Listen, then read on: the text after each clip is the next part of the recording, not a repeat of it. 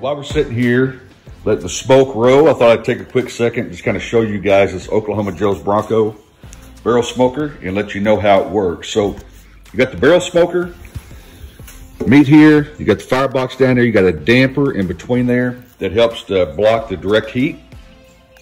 Here is your intake air damper. You can adjust that. And then here is your exhaust up here as well. So that's the only place the air flows through this. You just adjust it here. It goes to the bottom of the smoker. As you can see, the tube goes to the bottom of the smoker, and then it comes in the bottom of that. And then the charcoal pan sets in an ash pan that's corrugated with hose all around it and allows that airflow to come through.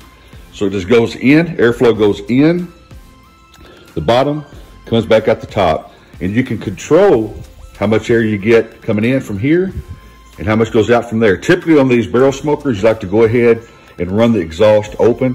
The reason for that is it allows for the smoke to get on out of there and not to build up a bad smoke in there. And every once in a while you need to open up these barrel smokers and burp them, just to let the big plume of smoke come out.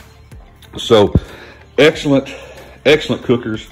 You can set them, you don't have to babysit it, and they just do a phenomenal job. So I typically like all kinds of smokers, but I recommend, if you're kind of like that, definitely add a barrel smoker to your arsenal. Or if you're new starting out, a barrel smoker would be good as well, because it's easy to maintain, manage, and cook with. So hope you guys enjoy the tutorial, and we'll be back soon.